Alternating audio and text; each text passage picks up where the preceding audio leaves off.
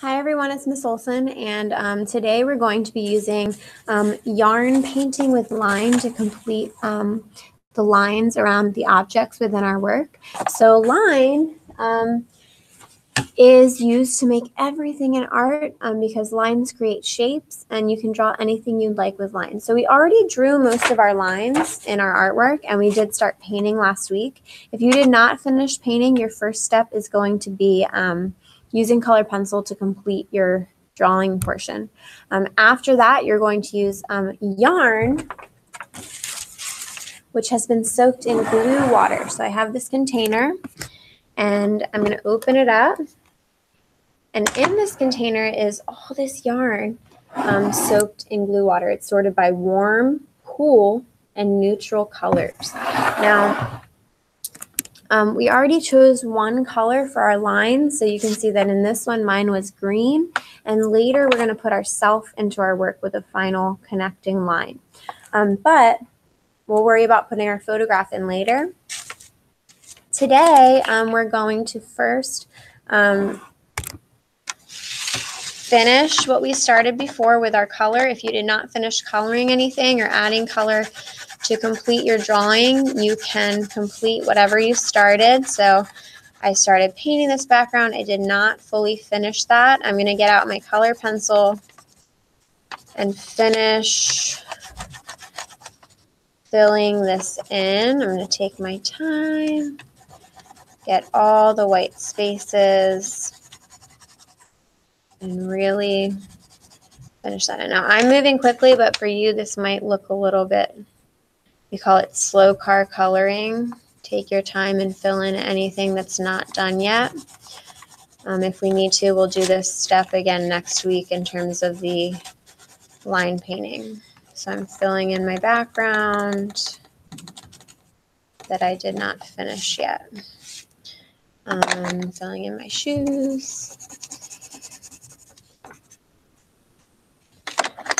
my skin tone.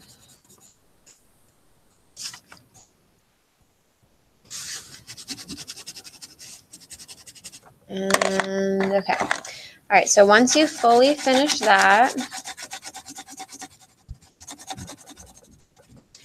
we will then move into the other next step. So now I'm going to look at these lines that I've started. I'm going to pick at least one of the objects in my work to paint with line. So first I'm going to think of what color I chose for these lines, or pick one, monochromatic one color. And I'm going to now get that line out. This has been soaked with gluey water, so it's not sticky yet, but it has glue in it. So once it's stuck to your paper, it will dry like that. So what I'm going to do is use this line. Our hands are going to get a little messy. We'll clean them up later. I'm going to find a line in my work to attach it to. So let's do that now.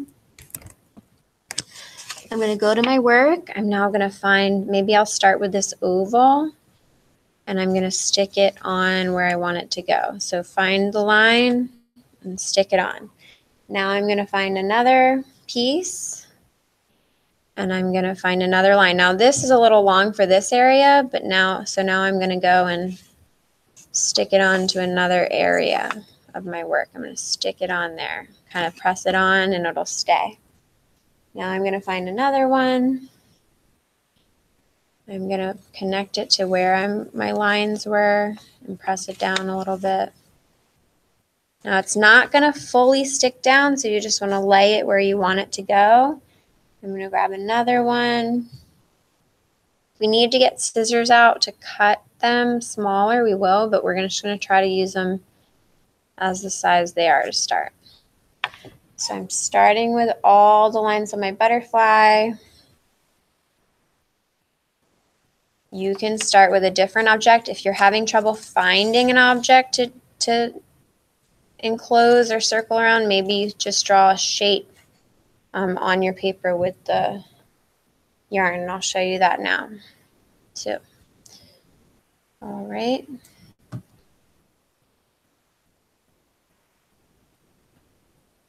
So I'm going around my butterfly.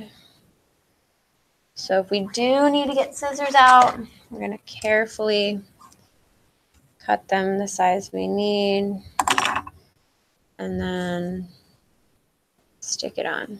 All right, so that's my first one. If you're having trouble finding a shape, I could simply say, okay, well, I'm going to now choose to make lines on my ground that are new that I didn't even add yet. So you can add details that maybe weren't there if you're having trouble finding something to add. And you're going to stick them on, press them down. And later, when our photograph is in the artwork,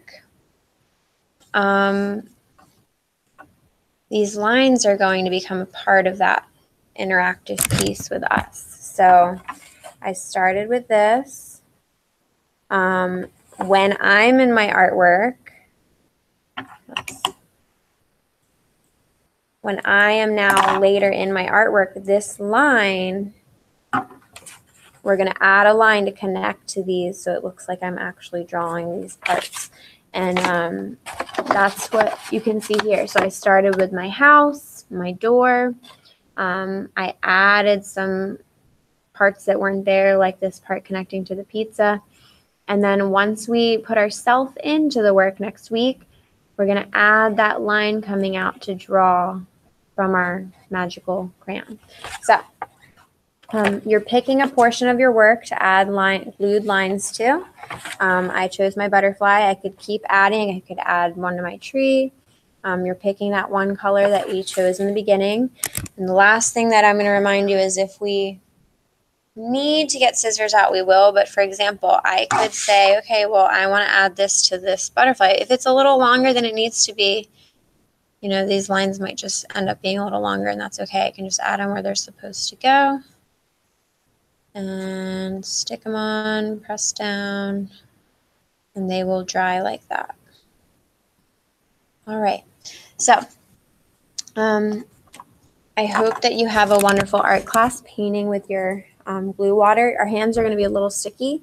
At the end, we're just going to wash them on our rags. I will put those out early so that you can use them as you're working. And remember that we're choosing that one monochromatic color and we're working with our lines. We have talked a lot about line variation. Lines can go up and down, side to side, diagonal, diagonal. We can have straight, curvy, zigzag, dotted, loopy, spiral, wiggly, bumpy, wavy, broken. And we'll do our dance to get a little reminder of those lines. You don't have a lot of lines in your work. Like I said, you can create new lines to create those things in the background of your work to go along. Some of your works ended up being more abstract, and that's okay in art, and some of your works were more realistic, like I showed you, and that's okay too. Have a great art class, and I will see you next time. Thank you.